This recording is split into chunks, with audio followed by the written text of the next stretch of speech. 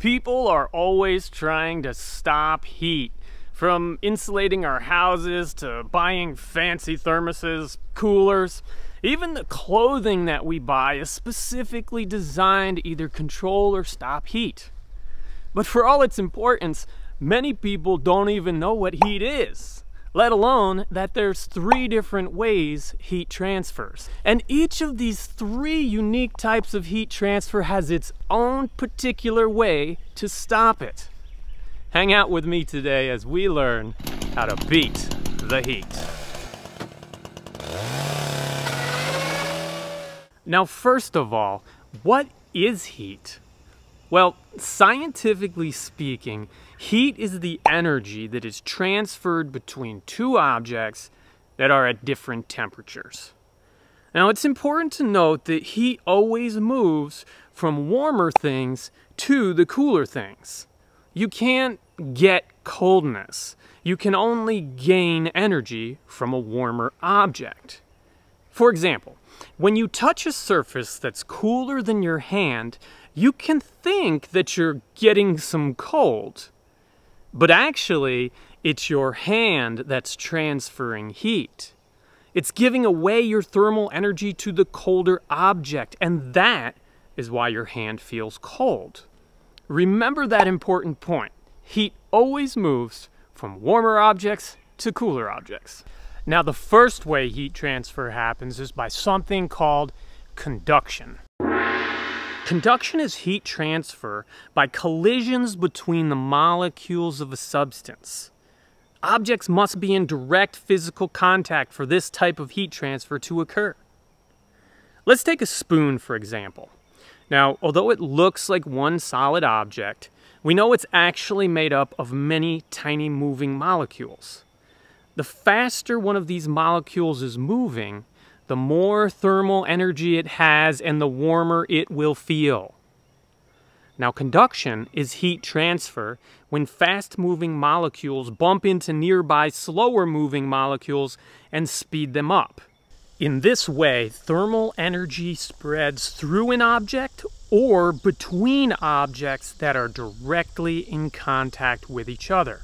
So going back to the pot on the stove, the fast-moving molecules of the burning gas speed up the molecules of the metal pot.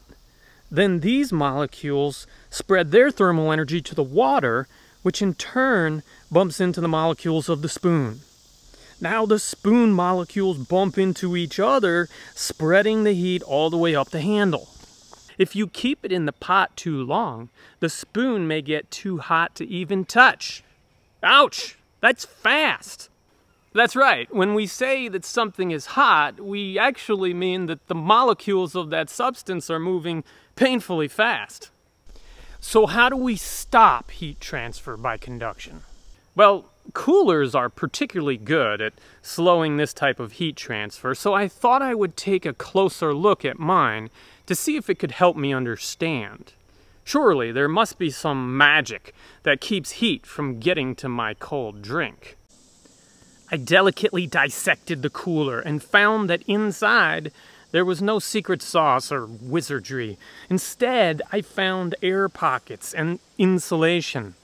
You see, insulators are materials that have molecules that are often spread far apart, which makes it less likely these molecules will collide and transfer their thermal energy. Air itself is a pretty good insulator if it's trapped in spaces where it can't flow around. In fact, when I looked at insulators under a microscope, I found that they were mostly little pockets of trapped air. Now, believe it or not, there's something that works even better than insulators at stopping conduction. What could that be? Well, a space that has no molecules at all. That's right, something called a vacuum. This isn't a vacuum like you clean your house with. It's a space between objects where the molecules have been removed or vacuumed out. If you think you would have to go to some space lab to see such a thing, you're wrong. Look no further than your insulated thermos. The reason it's so much smaller inside than out is because in the high-quality versions of these, there's a reinforced layer where the molecules have been sucked out. And that's why these vacuum-sealed thermoses have an impressive ability to keep things either hot or cold for a really long time. So the secret to stopping heat transfer by conduction is to stop the molecules from hitting each other. Think insulators, or better yet, a vacuum. The second way that thermal energy moves around is by something called convection. Convection is what happens when warmer, less dense fluid floats upward and cooler, more dense fluid sinks downward. Fluids are types of matter that can flow or move around, so both liquids and gases can do this. For example, the air does this constantly. If I release milkweed over a heater, I can see it ride upward on the rising warm air. If I look up above a large fire, I may notice the leaves of a tree blowing violently in the updraft, an upward blast of wind from the rising warm air that has been heated by the flames. You see, convection is not like conduction, where molecules mostly stay in place and spread their energy by bumping into other molecules. Rather, with convection, these molecules just up and move. They float away to a new location and bring their thermal energy with them. So, how does one minimize heat loss by convection? Well, by creating sealed or closed systems where fluids cannot flow in or out. For instance, if I fill a thermos with hot soup and leave the lid off, convection will carry the warm molecules out of the thermos and cooler molecules will take their place. My soup will cool much quicker than if I had firmly sealed the lid in place. So again, to stop convection, don't let those fluid molecules flow out or in. Create a closed or sealed system. And now to the final form of heat transfer. Radiation.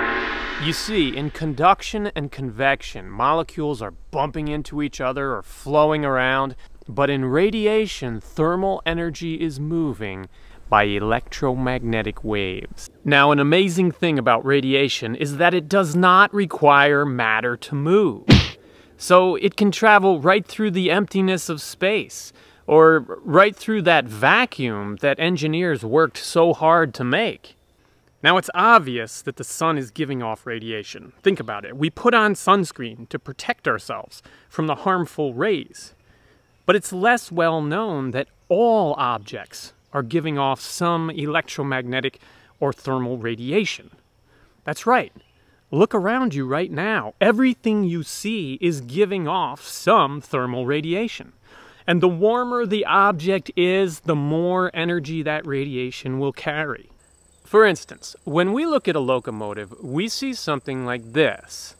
But if we could see all the thermal radiation, it would look quite different.